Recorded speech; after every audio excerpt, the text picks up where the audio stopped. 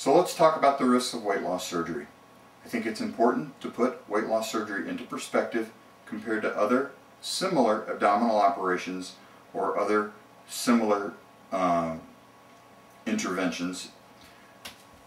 Any abdominal operation that we perform, even if I'm operating on an 18-year-old Olympic athlete to take their appendix out, they have risks that look a lot like this. Now certainly, depending on your starting health and depending on the degree of the intervention, the amount of the risk goes up, but it's surprisingly low for weight loss surgery in the realm of other abdominal operations.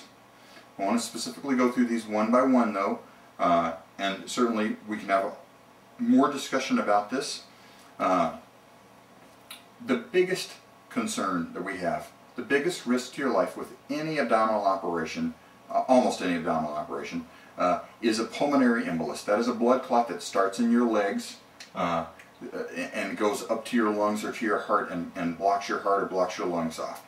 And that can kill rapidly. It can kill early, within the first few days of an operation, or it can even kill months later for people who've had blood clots before, are at the higher risk, of course. Blood clots are what killed Andy Warhol after his gallbladder operation, or David Bloom, the reporter, on his flight to Afghanistan. So they are not uncommon. They are very common killers after orthopedic procedures and with cancer surgery. So it's something that we're used to worrying about in all sorts of people. People who are heavy definitely have a higher risk than average of blood clots, but we can manage that risk downward. And I think if there's one main point I can make on this slide, it's that we can never eliminate risk in people, but it is our job to manage it, to minimize any individual risk. Now, interestingly, pulmonary embolus is the one intervention where we actually raise the risk slightly of another problem, and that is because we do give a light blood thinner to everybody to prevent blood clots from forming, we actually increase your risk of bleeding very slightly. Now, it's only for the most part important for people who are Jehovah's Witnesses, because we don't want to do anything to increase that bleeding risk if you have an absolute contraindication, an absolute never ever rule for a blood transfusion. We don't have to give blood transfusions probably even to 1 or 2 in 100 patients, but that is occasionally necessary or recommended, and certainly if you're Jehovah's Witness, we'll avoid the blood thinner. That's where we individualize for you, and that's true in many different things. Now, the other risk that we worry the most about specifically in gastric bypass and sleeve gastrectomy surgery and duodenal switch operation is what's called an anastomotic leak.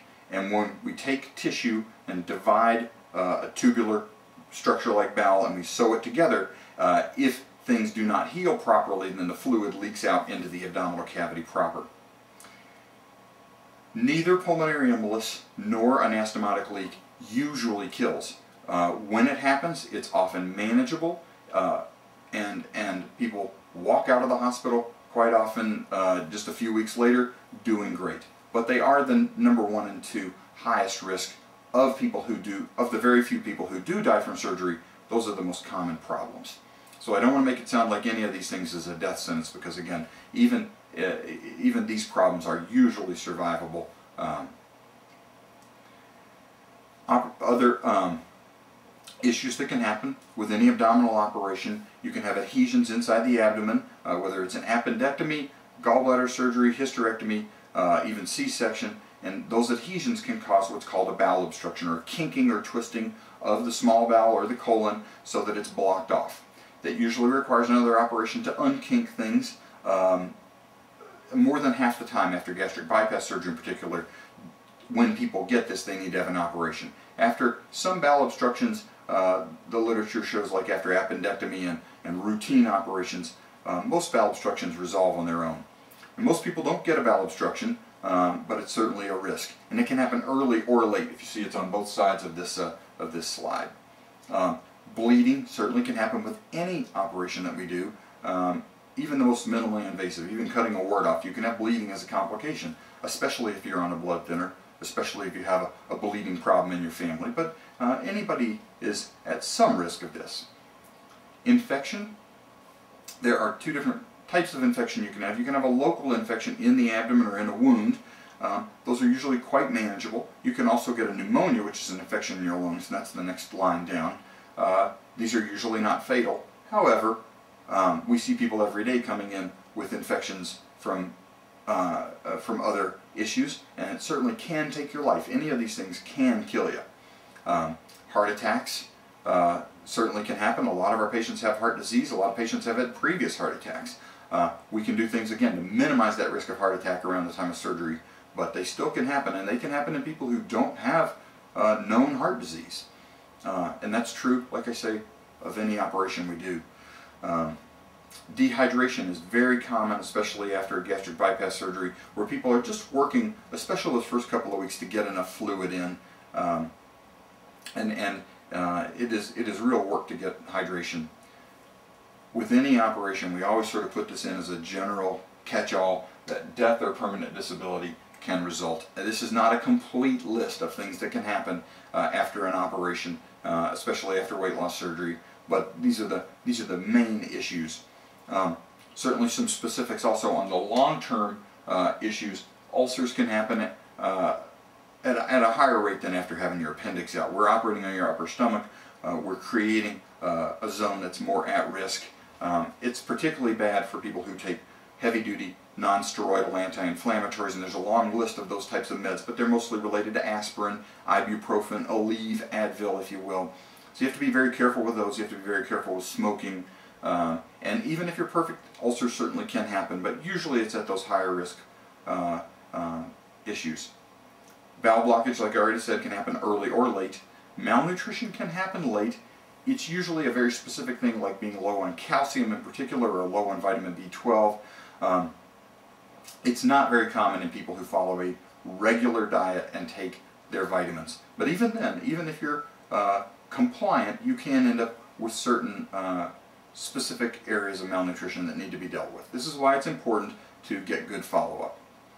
The lap band, I already talked about in the previous segment, can slip. The adjustable gastric band, pardon me, can slip. It can erode. Anybody with weight loss can have skin fold problems. Insurance does not always cover a tummy tuck. Most patients don't need one, but certainly those who do often can get insurance coverage if they're having moisture problems or fungal problems. Weight regain can certainly happen after any operation. It's not necessarily a complication, but I don't want to make it sound like these operations are automatic either. That can be something where the individual person has problems, where they just can't make any food choices or any changes. It also can be a problem, especially like we talked about with adjustable gastric banding, where the tool just doesn't work for the patient. And this is where we especially don't know with the sleeve, if there are some people who the sleeve just is not a strong enough operation for. I think those folks particularly will want to go more to a duodenal switch operation if they fail very early, or if they fail late, or if the operation fails them late, maybe consider a gastric bypass as a conversion operation. Possible future problems, this is just other longer term things that can happen. Nausea and vomiting. We see very commonly patients having occasional nausea and vomiting, and certainly if you get an ulcer, if you have a bowel obstruction, you'll have severe nausea and vomiting. Usually we can deal with that and it's not a permanent situation. There are a few people who do describe permanent nausea after weight loss surgery. Most patients, it's the first 6 months. We call it 6 months of morning sickness. That's when the weight is almost just falling off of you. We also call it the honeymoon because it's great that way. It's not that you can't eat, but you just don't have much of an appetite, and food definitely does taste different. Food intolerances, some people just don't like the taste of certain foods afterwards, so sometimes it's foods that they really loved. I still don't really like the taste of Diet Coke 2.5 years after my sleeve. I can drink it, but boy, the first 6 months it just tasted very metallic to me, and I lived on this stuff before. Hair loss is not usually a long-term thing. It happens between 6 and 18 months. The hair usually comes back. Vitamin B12 deficiency, iron deficiency. We haven't talked about kidney stones and gallstones. Those can happen long term. If you've had a lot of kidney stones before, especially the Mayo Clinic would give us good information that they've seen a lot of patients have problems with kidney stones. They see people from around the world, though.